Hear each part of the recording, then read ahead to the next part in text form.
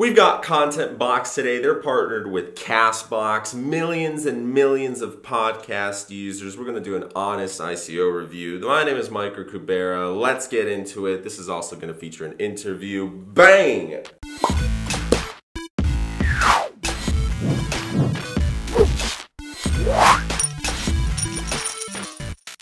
We will begin with CastBox. This is the parent company to ContentBox, and CastBox is currently a podcast, on-demand radio, and audiobook platform. So it currently has over 17 million users, as you can see on ContentBox. It is the third application in Google Play ranking. There's 30 million US dollars that have been raised thanks to it, and 50 million pieces of audio. Those are incredible statistics for a podcast app, and we shall see those being transferred over to ContentBox. This is an ICO.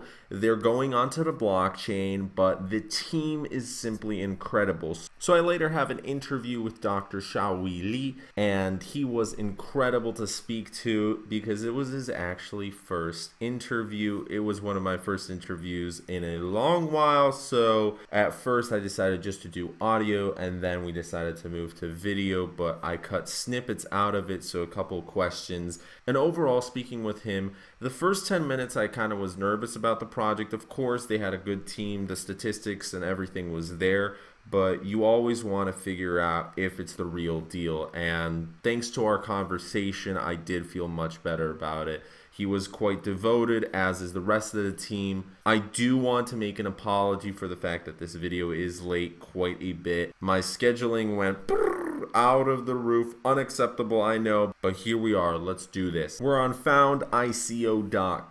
The description for ContentBox was nice, neat, organized. It's a blockchain-based infrastructure that is going to change the digital content industry. Now, how do they expect to do this? They do have experience with the podcast app, of course, but they want to go ahead and have a unified payout system, a shared content pool, and a shared user pool. All right, and the problems that they're facing is that there's high cost of transferring consumers, limited monetization. Hey, YouTube, we're looking at you. Or no monetization at all, long payback periods. So a content creator on YouTube usually has to wait 60 plus days for AdSense. Now that is for the first month, and then the second month, then it reduces down to 30 days. But if you're part of an MCN, you still get the 60-day period. Great. Some artists may never get paid. The smaller ones, depending on which content platform you're based on. YouTube, you're going to be fine, but there's smaller ones where you have a $50 minimum withdrawal period, or you have to wait a couple weeks, and people just get really dissuaded by that. But these are smaller players. It does make a difference in the long run, though, where with blockchain you're able to use smaller increments and smaller fees. Data silos increase the chance for disputes and profit sharing rights. There's high operational costs for accounting, reporting, hosting, domains, all that. And content users, this is the most important thing, are not rewarded for content curation, usually. Steemit is one of my favorite platforms. It is buggy, it is glitchy, but that's one of the platforms that is a great model for how content curation is currently looking like. There's also ONG.social.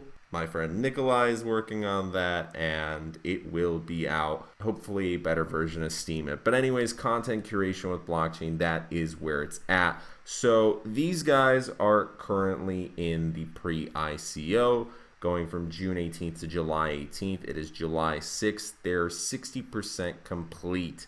And the goal of funding for the soft cap is $12 million. The goal for funding hard cap is $24 million. There's 750 million box tokens for sale, and each box token is valued at 5 cents. There is an airdrop program, and there is, of course, a bounty program, but the airdrop is interesting. They did raise already millions and millions of dollars. They have a reputable name to themselves. If you go to the LinkedIn, you're able to discover stuff like research scientist at Facebook, research assistant at Wayne State University for a couple of years. Now, of course, that was during university, but still to be working at that, it does take a little bit of experience and time and devotion. 6 years plus experience in parsing, analyzing, visualizing, presenting terabytes of data, 2 years web development experience, 6 years of software dev. That is who we are going to be speaking with today. But the rest of the team, you can see some pretty big names here. Facebook, Xiaomi, Google, Wall Street Journal, again Google, Shazam, Motorola, FGC. And if you go down to the active advisors, founder at Funbushi Capital, founder at Hydro, partner at Zen Fund. And then a couple professors and the investors. You can see the Zen Fund, No Capital, Block VC. Wow, there is quite a bit of investors here. A lot of funds, which is a good thing. That's how they got already the millions and millions of dollars. Of course, as with any ICO, I would highly advise you to read through the white paper before investing. However, some people may view this as a waste of time. So it's pretty easy. You can listen to the audio versions of white papers. There's a plugin for Google Chrome. You just have to look it up, download it, and then it reads the entire thing to you. If you're really in a nick for time, you can read it at double the speed and you're all good to go. But it goes a little bit more in depth, shows pictures of what it's trying to accomplish, and then it gets quite complicated. So for any of the developers, software guys, this is definitely good for you. I'm not too knowledgeable with the formulas, but hey, anything with hash algorithms sounds good to me. No, but seriously, just because it looks fancy, you still got to give it a good read through, glimpse. I got this project recommended through a friend of mine. I trust his opinion, so I know that any project that lands on my desk from him, good pick. Now, just because it's a good pick in my opinion does not mean I think you should invest, but it does mean that I decided to throw this video out. Here it talks about the in-app token-based reward system, so you're able to earn Box, and if you're participating in the ICO, also with the airdrop, that's something cool to think about. Here it talks about the allocations. 25% is going to the pre-sale, 15% for the team. The team is quite large, so I guess it makes sense. 10% for partnership. This is going to fund the bounty program and build partnership with other audio-video websites / mobile apps. 20% is going to the foundation, 30% for the ecosystem incentives to pay out people. The use of the proceeds for the investment, 50% is to research and development, 25% is to marketing and promotion, of which this video fits into that, 15% is for the legal, auditing, compliance, and 10% for general staff. And then it goes into the experience behind all the team members, and of course legal jargon. But with that out of the way, you can join the bounty simply there. Check out all the news pieces here. NASDAQ, Bitcoin Magazine, News Bitcoin, TechCrunch, Bloomberg, Business Insider. By the way, one of the first questions in the interview is going to be talking about series funding, which their parent company was able to achieve millions and millions of dollars through that as well. So these guys have definitely quite experience in Silicon Valley. Without further ado, boom. Now, there is one thing I was looking into the parent company, and there was, I believe it was Series B funding. There was quite a hefty chunk raised there. Now, yeah, it's all over the places. Yeah. Obviously, when that comes into mind with Silicon Valley and all these Series D funding, the question comes to mind: why blockchain in particular? Yeah, I think our partner company is doing pretty great in the private equity part, I would say. One thing we are thinking of, because we have been in this industry for quite some time, it's about 2.5 years. I mean, our company is doing great, but we also see some of the problems in the existing, especially for us, it's mostly in the digital podcast industry. So, for example, right? So I would say you are like a content creator. Probably you are aware of some of the issues. So, for example, right, most content creators, they spend a lot of time, like what we are doing now. So spend a lot of time and efforts into producing valuable content, and then they put on some platform, let's say YouTube, or even for our CastBox. But it's very hard, at least my understanding is very hard for them to get anything like valuable out of it. You may have some fans, you have some recognition, right? But you also, everybody has to make a living, right? So you also have to, they have a lot of difficulty trying to monetize this thing. Right, and especially the recent years. Yeah, so that's one thing, to help content creators to monetize the content. The second of all is also for the consumers, for the users as well, right? So let's say I'm a regular YouTube viewer, or I'm like just listen to CastBox daily, and I also engage with this platform a lot. So I'm providing a lot of contributions. Like I share, I comment, I like, I just download a flag. But all of this is valuable time from me, which I would engage in some other activity, but I'm putting my value here. So we want to like quantify this value and make sure that the whole point is whoever can contribute to this whole ecosystem, they should be rewarded fairly, proportionally, not only the big guys like YouTube. Right. Was there any profound individual on the team who has, I don't know, invested in Bitcoin and decided, oh wow, you know, they made quite a bit, or they were part of a previous ICO? Oh yeah, I'm definitely one big crypto hardcore fan, I would say. I used to, before this role, I used to work at Facebook as a research scientist, working on building the next generation distributed networking protocols. That's how I even got into this place, because I did my PhD study in distributed systems, like a peer-to-peer networking protocols, which probably closely related to Bitcoin, which that's how I heard about it, and then did some research. And then after that, it was like 2016. I have some bunch of guys doing some mining, mostly for Ethereum and repo, actually some repo as well. Well, we still did that with our GPUs, so that's good old times.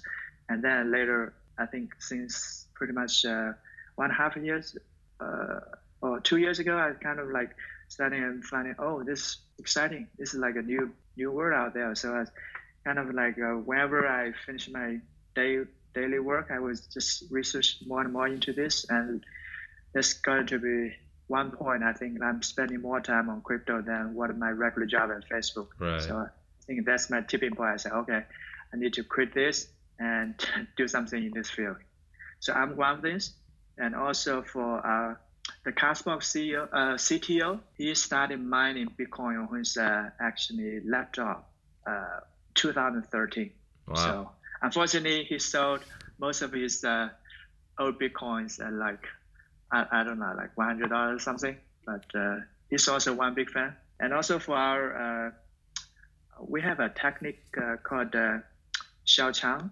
He used to be a CTO for a Chinese fintech company in Beijing. I think they did probably either the first or one of the first company to use distributed ledger technology. It's kind of like a blockchain, but for enterprise.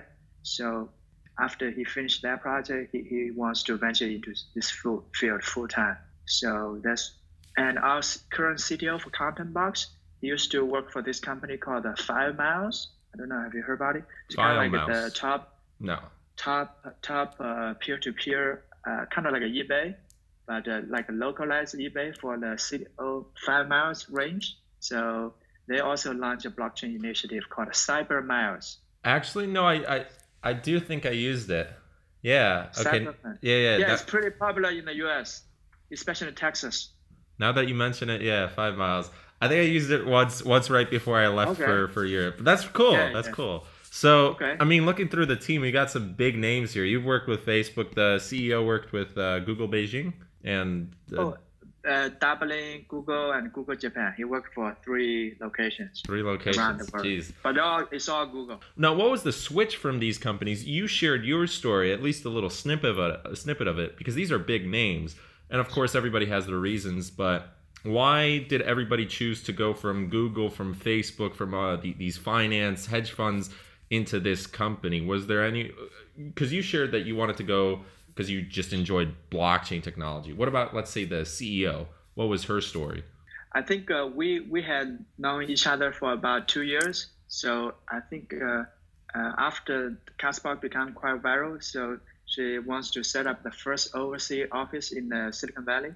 That's how we like started talking, and she was asking, oh, what are you up to these days? I was just saying, a blockchain. I think that's the next big thing. It's like, to me, it's like a Web 3.0. It's like, okay, because for CastBox, it's always trying to be technology driven. Because if you look at all the existing competitors, they've been there long before us. Some of them even been there like more than 10 years, and we've only been here since 2016. So 2 we are years. pretty new to this field. 17 so we are, mil. Yeah, so Not bad. 17 so, mil in 2 years, that's good exponential growth. I mean, we're seeing that a lot with technology companies. They're beating out all these competitors that, they've been here for 10, 15 years, and then suddenly the next big thing, it just exploded exponentially. It's pretty crazy. So that's why Renee, our current CEO, she's also just always trying to stay, to the latest technology to see if there's any benefit we can leverage and integrate into the CastBox existing system. So that's why we always keep ahead of our competitors. All right. So let me ask you a question. From a personal point of view, what is your favorite part about working there at the company? Oh, it's like perfect. I paid to do what I enjoy most, because from Facebook, after I quit Facebook, I stay at home just doing some research. Right. I don't know what are my next steps to do. I don't have active income, so I just sell my Facebook stock just to stay afloat. So for now, it's like I'm doing the same thing, and also I can immediately integrate into CastBox, which we just launched our crypto wallet, which can be used immediately by 16 million users. I think that's probably the same level of users for all the crypto users in the world, probably. It's crazy. Similar. I don't know, maybe like 20 million users worldwide. So first of all, I do whatever I love for most, and I get paid at the same time, which I didn't before I joined. And second of all, you can feel the impact immediately, because wherever I notice something, and we decided to, let's say, launch this wallet. I think we just finished it like within 1 month or 1.5 months, and then just launch it. So we can see immediate impact. And also for me, because I'm a long-term holder into this space, so I'm going to be in crypto for like any foreseeable future. So that's also one way for me to make some contribution to the greater community. All right, so you're a long-time believer. Like me, you're in this space for quite a while. What do you think personally about two things? They're both interrelated.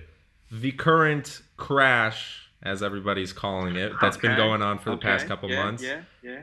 And with regards to the current crash, launching the company and getting everybody involved right now at this moment, what do you think? Is it going to improve the situation? Do you think it's a mucky situation? What's your thoughts on it? Okay, first of all, let's first address this so-called crash. Okay, yeah, it dipped a little bit from the all-time high of, let's say, Bitcoin, like middle of last December. It was almost here like 20,000. For now, it's around, it's a little bit lower, but if you look at any reasonable time horizon, let's say 1 year at this time, what is the Bitcoin price? Or even for the 1 year even ago, is 2016 or even 2015.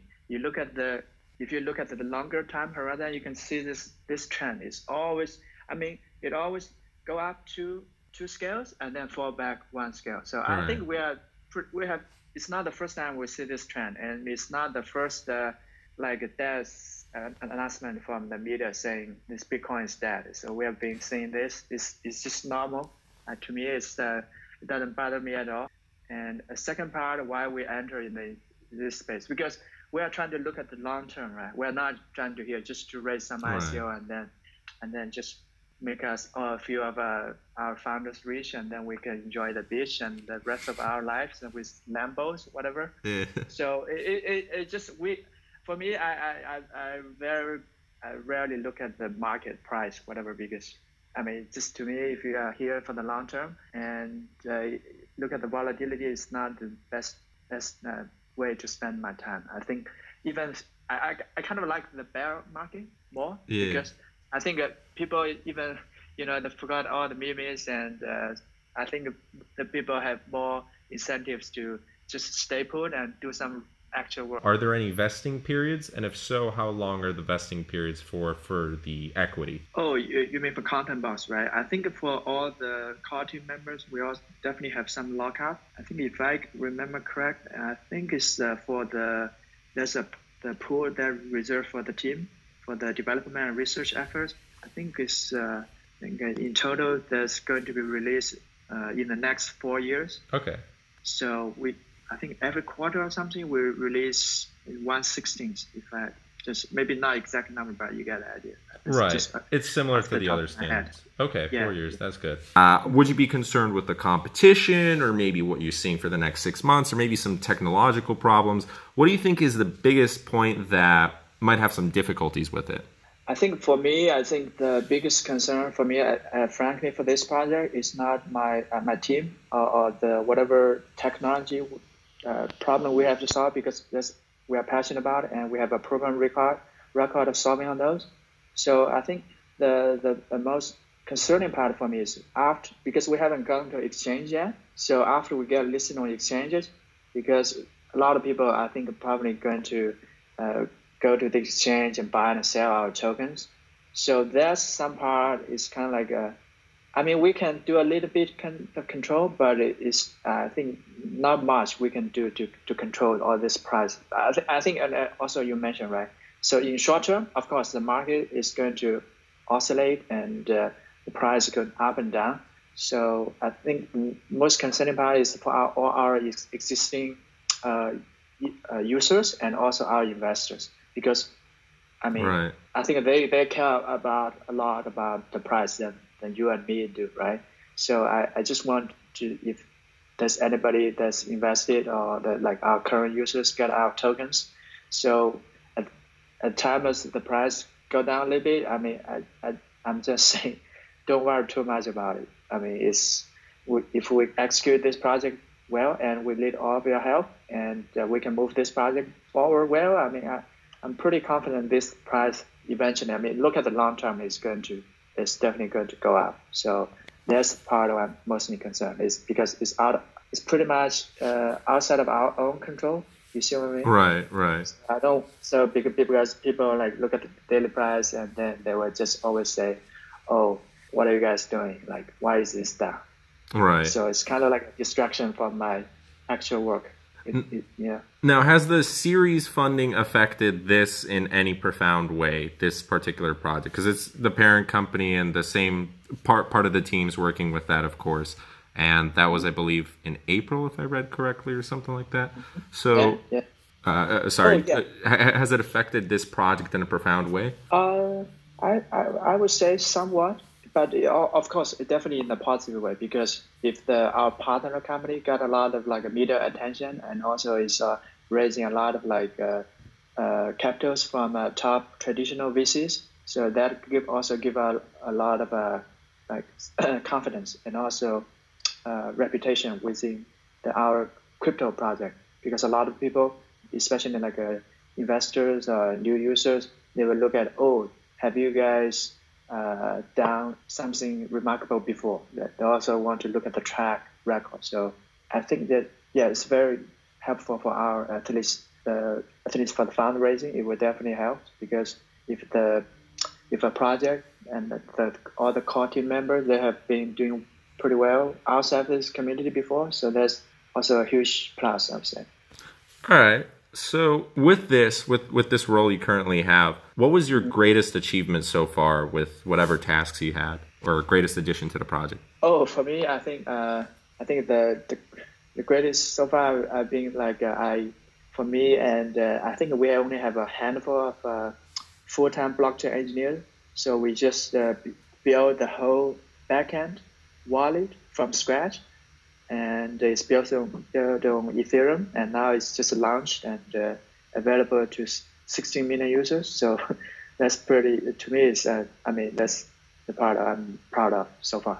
Are you in any way concerned about what's going to happen with the future of Ethereum and the upcoming updates with it, since it is based on Ethereum?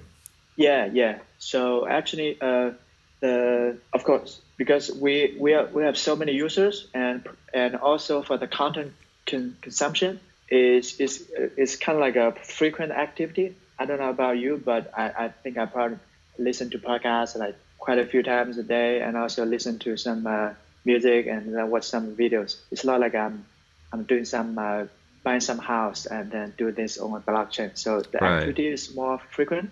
Second, we have millions of users. So if all of them are going to, after our tokens is fully integrated into this app, if they all stay active, I think Ethereum at this stage probably is not a good solution for us. The only reason we do it for now is pretty much the only smart contract and the platform out there that's mature and kind of stable. So we are also, because of this concern, we are also looking at the latest technologies development for the public chains. So let's say EOS, and also look at some like Thunder. I don't know, have you heard about it? I've heard a little bit about it, yeah. Yeah, we also talked to these guys, EOS, Thunder, and also Zilliqa. So we are keeping an eye on whatever the best scalable technology over there.